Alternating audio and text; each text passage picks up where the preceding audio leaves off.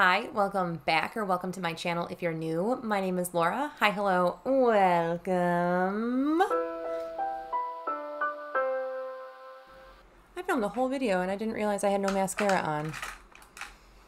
Anyway, that's not why we're here. It's actually my Project Level Up update.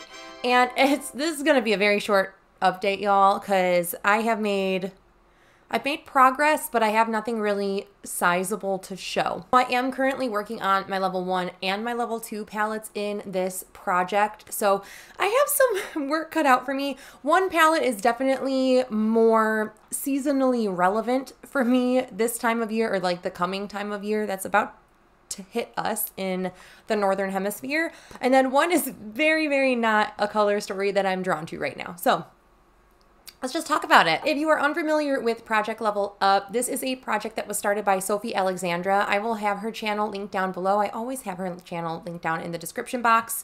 These projects, I typically have everything linked down there. So if you're curious on anything, just take a look down there. I also note what I'm wearing on my face, my nails, even though my nail polish is ratchet today. But the premise of Project Level Up is for level 1, you use one palette in every shade you use one time and hit one pan. Level 2, you just increase the uses and pans to 2. A level 3, uses and pans to 3, so on and so forth. For as long as you want to do this. Most people stop at level 5 and reset back to level 1. So there's that. Oh, gosh. So I've been working on my level 1 palette, which is the VR Neon by Kaleidos. It's this guy here. So I have been working on this palette for the past couple months now. And this is what my palette is looking like today. Hopefully you can see the shade that I am predominantly spending my time focusing on, which is that red shade close to the middle, this guy here called Game Over. It's a shade that intimidates me, but I really enjoy. So I figured, why not use it? So this shade was in my Fantasy Self Project pan from a couple years ago, and I was trying to hit pan in it there. I got some usage on it there, but again, no pan yet. My usage on this shade is pretty crappy this month.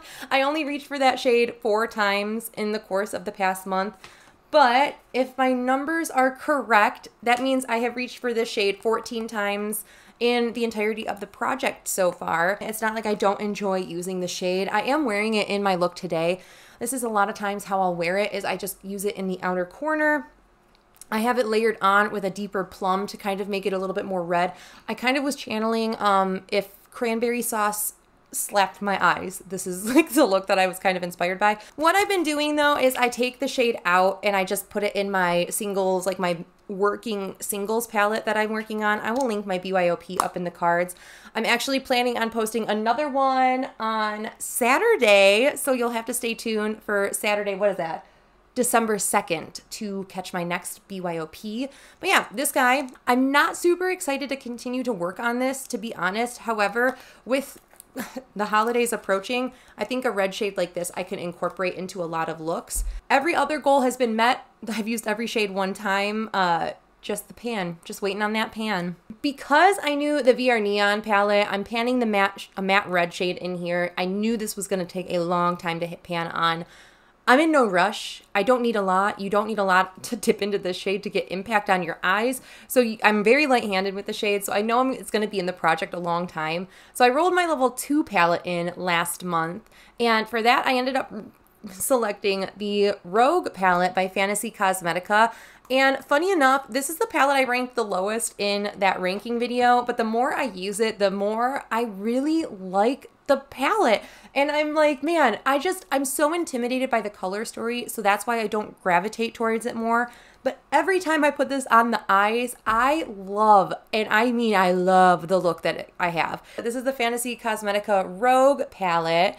It is very much not a comfort zone palette for me right now. However, it is a very winter color story to me. So as soon as Thanksgiving is done, this is kind of the color story that I feel like I'm really going to be diving into, really going to be gravitating towards. This shade up here, Trickster, this looks so pretty on top of that red eyeshadow. Maybe I should just show you. So if I take Game Over and swatch it out on my hand, and then I take the shade Trickster, and just swatch that out, Like you can see how kind of icy that shade looks, but it has a bit of a pink base to it. And when I put it over, it's just so pretty on top of it. It kind of just makes it like a wet. Those two shades look so good together, so I'm excited to get more use out of it. I wore these two in a very teal kind of look that I posted I think it was my deck of panning. I was wearing those shades and I loved it. It was so, so pretty. This is actually pretty intense black of an eyeshadow. Not often does a black eyeshadow have like an immediate deep pigment like that. I only found the black shade in the, oh my gosh, the Kaleidos Sci-Fi Green palette, the shade Dark Side that I panned earlier this year. That has a very similar tone to this, where it's just, bam, impactful black, like very pigmented. You barely need to dip into it. You'll get intense payoff. So this is a shade you really don't need a whole heck of a lot of, and it really does the job. So I don't think I'm going to be focusing on this one. If you missed it, I did hit pan in that shade Dark Side and it took forever. I really love the shade Sleight of Hand, and it's one of those more malleable shimmer formulas, so I definitely can hit pan in this guy. And then I do think that Sneak Attack here, it's just a really pretty shade for this time of year. It's so cool. It's very icy but has that brown base. This actually would be a shade that might be really nice on Game Over too, but I feel, yeah, like that would be really pretty on top of it. So I need to just experiment more with Game Over with some of these different shades to just create different looks with them, because I rolled in a purple eyeliner to try to finish in, I don't know what project, maybe my deck of panning project. So this is going to go really well with it. I have a lot of purples that I'm going to be focusing on in the next month because I have a lot of purples left in my No Pan Left Behind. December to about March is like my bread and butter season for purples. So I think that I'll get a lot of use out of this palette come December. Again, because the snowier time of year, I want to gravitate and wear these kinds of shades more.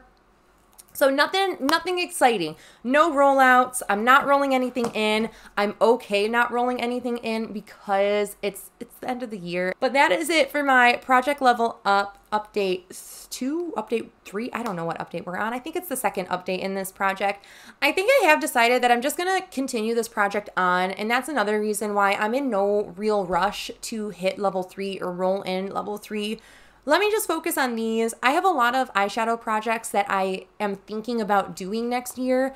I actually am planning to do like a help me pick my eyeshadow projects inspired by Sophie Alexandra, so you guys can help me out kind of deciding what projects to focus on. I have pros and cons for like every single one of them. So I'm going to need your guys' help in a future video, so you'll have to stay tuned for that. That is it for my Project Level Up Project Pan Update 2. Again, I'm really excited about this project. I'm kind of sad because the best part of the project is rolling things out and rolling new stuff in, but I have to remember that I am doing the eyeshadow bank now, and I really am trying to get use out of my collection and not just tunnel vision and like hit pan and like always hit pan, you know? I'm trying to just spread the love in my collection, so this project's just taking a little bit longer. I'm okay with that. But that is it for this video. I hope you guys are staying healthy, sane, and safe wherever you are, and I'll see you in the next video. Bye!